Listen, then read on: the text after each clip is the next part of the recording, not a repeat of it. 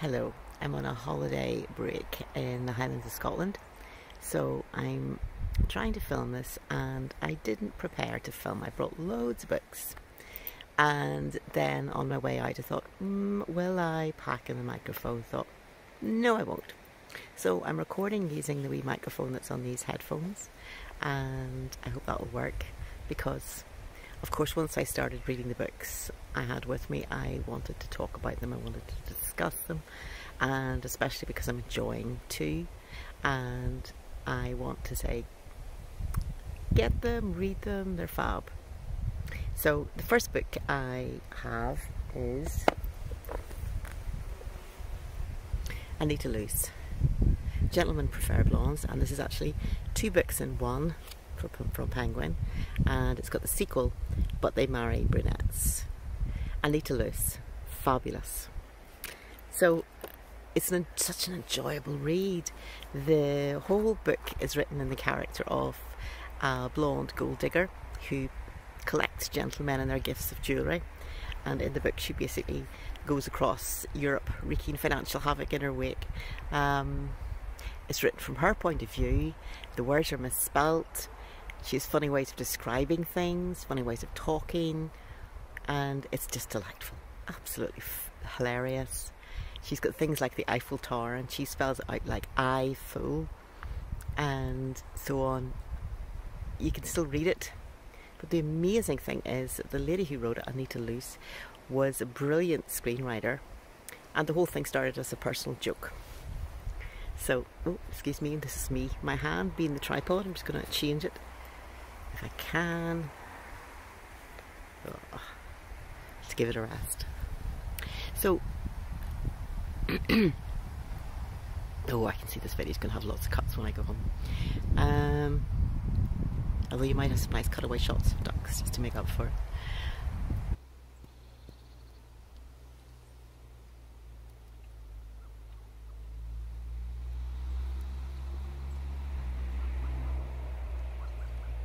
There's a shy duck heading its head. Oh no, she's vlogging. Quick, duck. Duck and cover.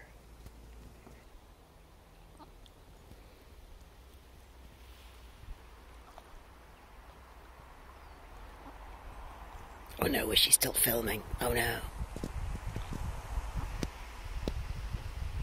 Art. Anita Loos writes a little chapter on how it was written, but she doesn't call it anything boring like that. How I wrote this book is called A Biography of a Novel.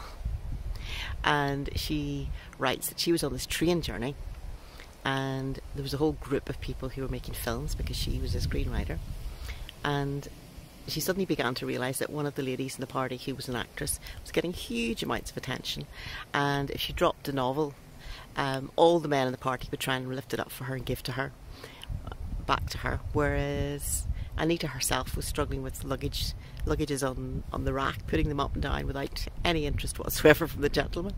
And she thought, why? And then she realised that the actress was blonde and she, Anita, was brunette. And then it brought back this memory that she had a friend, H.L. Mencken. H.L. Mencken? Let me see if I get his name right. And she was trying to get his attention, but he was absolutely devoted to someone who turned out to be blonde, and a dumb blonde at that, whereas H.L. Mencken was incredibly smart. And Anita Loos herself, one of the sharpest pencils in the box, couldn't understand it. And then thinking back from the train, she realised what had been going on all along, and that there was a definite attraction of men to blondes. So she wrote this book from the perspective of a woman who is a blonde, is not particularly smart, and she's just sat on the train and wrote a little kind of sketch for fun, stuck it in her suitcase because they were on this journey to go to work, and she was going from the east coast to west coast of America. The train pulled into the station, it was time to get up and leave. Thought no more about it for about 5 or 6 months, and then it came to light again and she thought, oh, this is funny, and she typed it up and sent it off to her friend H.L. Mencken as a kind of joke against him. He read it, loved it, immediately said, this needs to be in the magazine, can't be in the magazine I'm editing, and why don't you try it with Harper's Bazaar. So she did, and the editor said, this is great, we're definitely going to publish, and it's a series, so more please. So something that grew out of being a few pages was becoming longer by the minute, but it was a massive, massive success. And a friend of hers who was a publisher said, would you like to have some published for, you know, Christmas, for giving to friends and things? And Anita said, yeah, that would be a good idea, and she did. And that immediately sold out. Then they had a second edition of thousands more, and it sold out immediately, and it ran to many, many, many printings because it was so popular. So, and you can see why. You just read it and you laugh, because the woman who describes it all has such a disarming and straight to the point view of she wants money out of any encounter, any situation. That is her goal. And she says, someone kissing your hand, the back of your hand, is very sentimental, but a diamond and sapphire bracelet lasts forever. And that kind of line and the whole attitude went into the film, which I'm now going to have to see, because we had Marilyn Monroe playing the part of Lorelei Lee, singing Diamonds Are a Girl's Best Friend. Memorable. But I'm interested in reading the book. I read it first, enjoyed it immensely, and I'm now going to look at the film and see what there is there. But the book itself has references to film, because that's what she knew, that's what Anita Loos knew, and she could write about it in a funny way, and it's charming. It's such a quick read. It's a tiny short book, and you can read it in a couple of hours and just have a little laugh. So the original story was written in 1920s and published, and this version has been published by Penguin.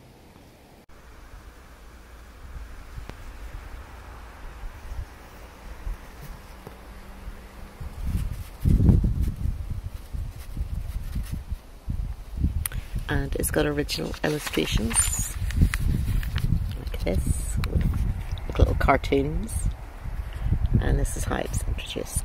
Gentlemen prefer blondes.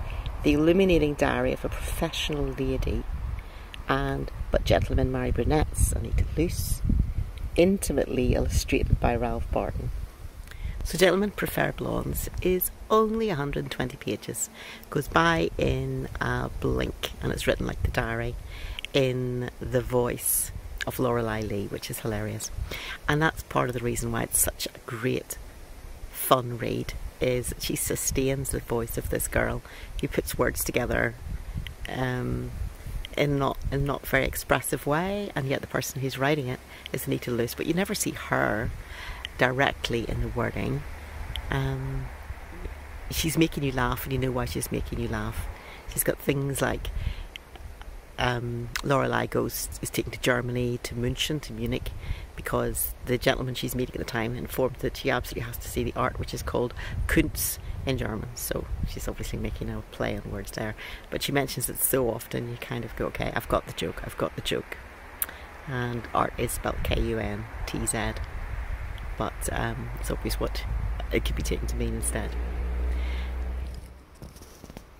In one delightful passage, they're in London and they meet the Prince of Wales. And this is what Lorelei has to say about him. The Prince of Wales is really wonderful. I mean, even if he was not a prince, he would be wonderful. Because even if he was not a prince, he would be able to make his living playing the ukulele if he had a little more practice. And so she dances with the Prince of Wales. And the next thing is her friend and accompanying her on her journeys, Dorothy, gets to dance with him, and this I like. But Dorothy will never learn how to act in front of a prince, because she handed me her fan. She said, hold this while I slip a new page into English history, right in front of the Prince of Wales. Love it. Yeah, there's little surprises along the way in the way it's written, and it's written like a diary, written by this adventuress.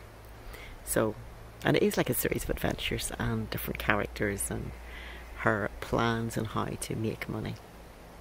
Now I have to say that the second book is also included, But Gentlemen Marry Brunettes, and I find the story for a companion is really different. She is a girl who has a really horrible time with a guy who is setting himself out to be making sure that girls don't fall into disrepute, but the way he treats them is horrible. He's incredibly predatory, and it's particularly nasty to read about the way the men are treating her, and actually, yeah, it's just horrible. So that's the start of her story, and then it goes on to be more light. But it's not as frothy as the first one, because Laura Lee is still writing the story, but she's now writing about a third person. She's writing about her friend and companion Dorothy, whereas Laura Lee writing about herself, it's a lot more direct, and it's in her own voice, and it's hilarious. But it's a book worth reading for a laugh.